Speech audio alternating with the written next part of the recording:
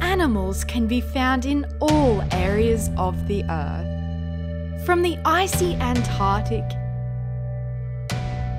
to the open, dry deserts of Australia.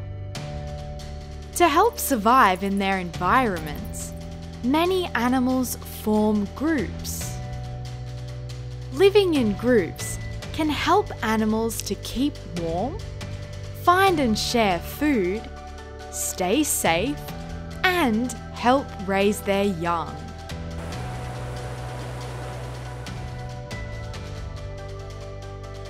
Often, animals move from place to place in large groups.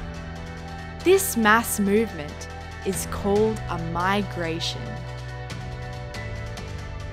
One of the largest movements of animals in groups is the Great Wildebeest Migration. During this spectacular event, more than 2 million wildebeest, zebras, gazelles, and other animals migrate in a circular pattern. They follow the green pastures from the Serengeti in Tanzania to the open grasslands in Kenya. In 1 year, the animals move more than 800 kilometers. During the migration, the animals pass through the habitats of many hungry predators, including cheetahs and lions. They also cross crocodile-infested rivers on their way to greener grasslands.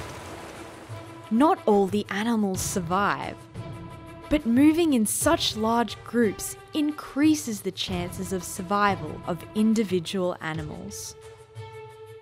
What are some other examples of animals living in groups? How does it help them survive?